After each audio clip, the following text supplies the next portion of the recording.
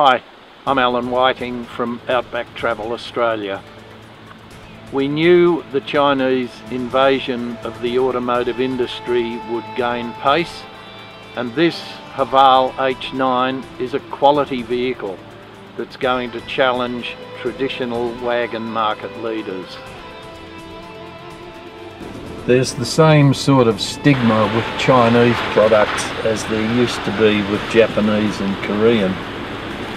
But if you forget the badging, the Haval is very well made.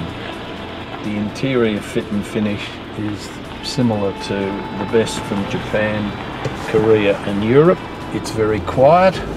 The handling is European style. It's firm but reasonably compliant.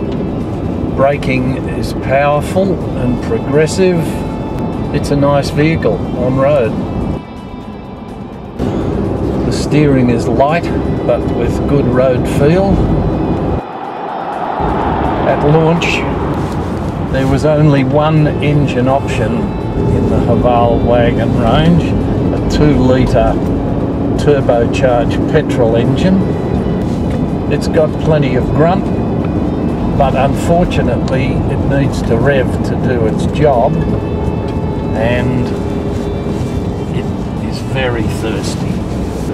We couldn't get better than 14.8 litres per 100k, and that was driving it lightly loaded and with a gentle foot.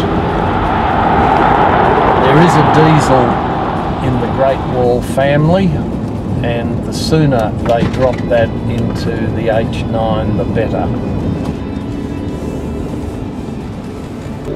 The front seats are multi-adjustable. This is the Lux model, so they're both powered. The seats are also faced with punched leather, and the ventilation system blows through the seat, so you can have cool or warm air blowing through the seat. There's also a massage function on the two front seats. So on long trips, you get a bit of stiff back, press the massage button. It's a great idea.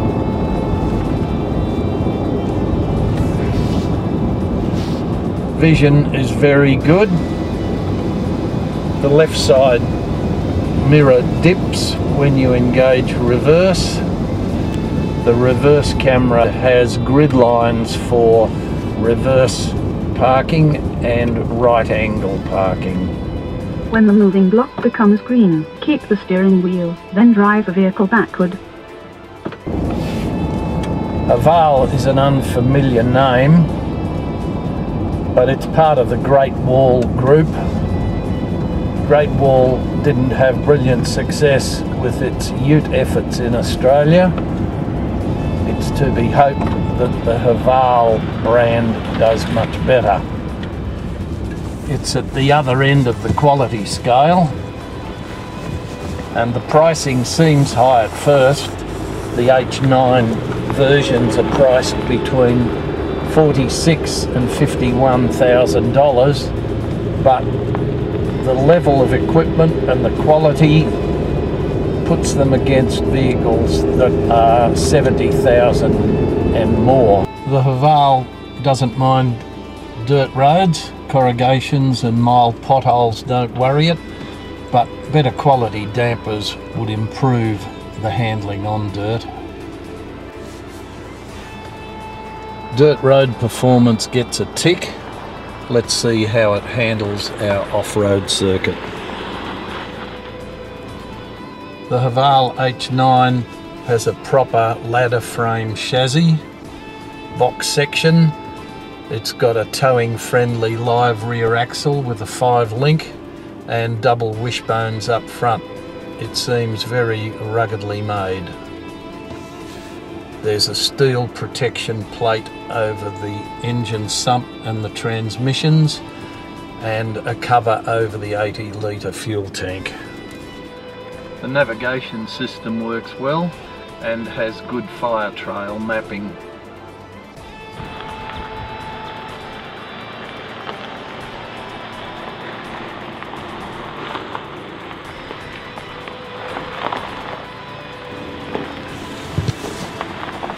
On our fire trail section, the Haval suspension showed just how compliant it is. It very rarely picked up a wheel and didn't bump steer. It felt great on trail driving. We've been driving in auto mode on dirt and on fire trails. In this mode, the Borg-Warner transfer case apportions torque front and rear, but for our rocky climb, we'll engage low range. Engaging low range also locks the rear differential.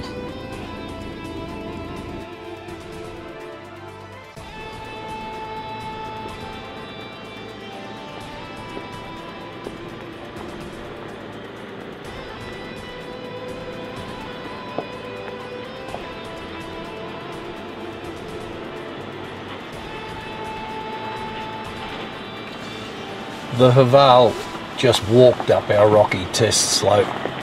The suspension is very compliant. Low range gearing lets it just creep along with hardly any revs. Very, very impressive vehicle.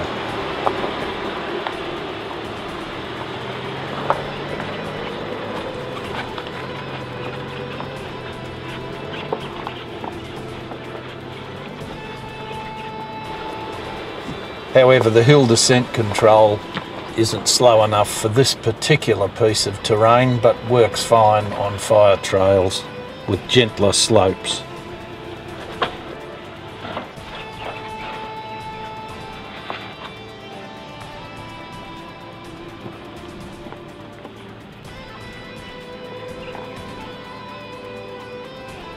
The Haval H9 Lux front seats are as good as it gets.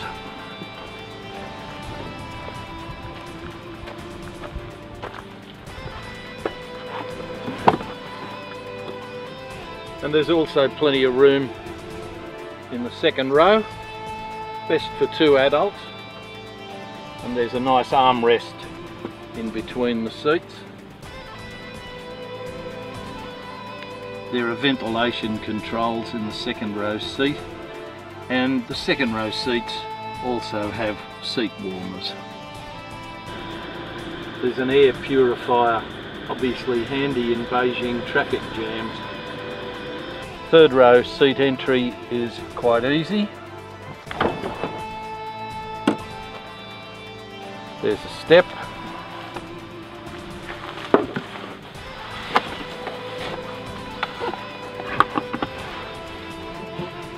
But the perches in here are best for kids.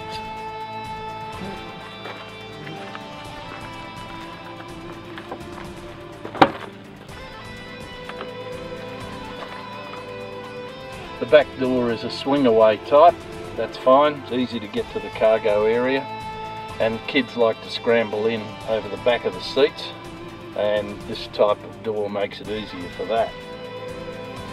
There's a locking function on the door strut, so it won't slam on you if you're on a slope. There are tool holders in the door and emergency triangles. There's another tool space under the floor and a hydraulic jack. There's a 220 volt socket, but it's only 150 watts, so you won't run a fridge off it. Tie downs are serious, but the best trick in the back is power folding third row seats. How good's that?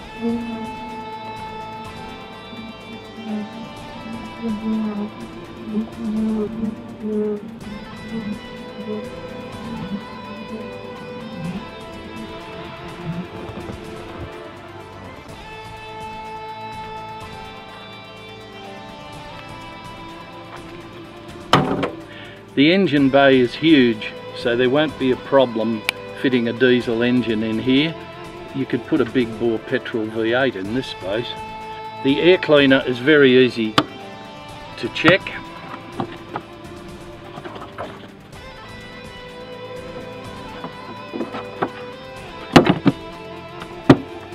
Okay. The H9 Lux model comes with 18-inch wheels but the premium has 17s, for which there's a better selection of bush tyres. The side steps look classy and have got non-slip pimples on them. The Haval's headlights are better than most, and it has cornering lights as well. All the doors have got double rubber seals. No dust should get into the H9. The Haval H9 is a very impressive wagon. Put a diesel in it, Haval Motors, and I'll have one.